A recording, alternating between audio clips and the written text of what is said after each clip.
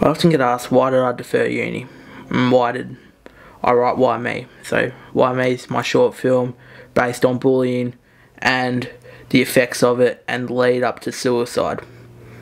So this is the story of how all this came about. So some of you may know I wasn't the brightest kid in school. My marks weren't the best. I got told that by certain people I'd achieve nothing in life. I'd get nowhere in life. I wouldn't get my first preference into uni. No point doing exams because they wouldn't get me anywhere. So in the end I didn't do exams because I was told those things. But yet again, that never stopped me. So instead of doing it the exam way and the ATAR way, I did it alternatively. I applied online to the uni and they turned around and said to me, okay, come on down, we'll have an interview, bring some stuff along as most interviews ask you to bring. And a couple of weeks later I got an email saying, congratulations, you've made it. As bad as I originally felt that people told me I'd get nowhere in life and that I'd never be able to chase my dreams, it made me hungry. And that hunger was for success that I had personally in me. And that was driving me to chase my dreams. And one thing I've learned is that dreams are meant to be chased, no matter what. I wasn't letting this dream get away from me because of what some people said about me, what they thought, or basically what they told me I'd never be able to achieve, because I achieved it in the end. Yes, as time went on, the hunger wore off a lot. It got to the point of where my mental health wasn't in the right space and I just fell out of love with the industry and what I was doing. So that's how I came about deferring my course, realistically. But what a lot of people don't know is what happened next.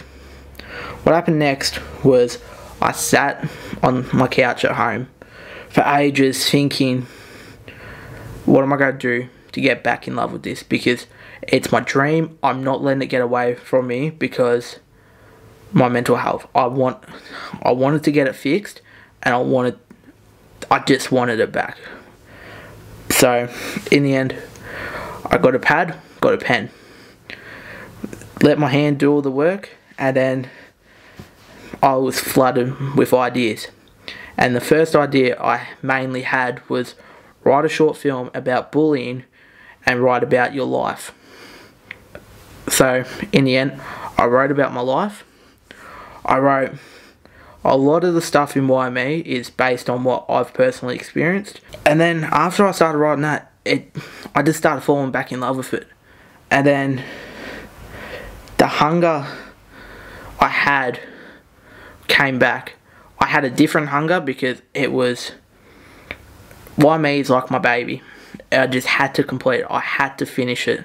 So I spent 6 months writing it, get it to where I want it, and now it's in the early pre-production stages of actually getting made, which, thank you everyone that's supported me with it all, and it just means so much to me that a lot of people, family, friends of my family, they all believe in me and this topic, and they believe in this idea that I had. But now I'm just going to finish off with this by saying one last thing, not going to fuck around anymore. No matter how many times I was told I wouldn't make it, or when I fell out of love with it, I learned that you never fail for how many times you've been knocked back. You only fail for when you stay down and don't get back up and chase your dreams. Now, I'm done preaching, I'm done telling you my life story, but I just had to put that out there for everyone to know what actually happened, and how my short film came about. So, yet again, thank you to everyone that's helped me, supported me through it all. Either that was helping me write it, or helping me mentally get back to where I wanted to be. So, thank you again.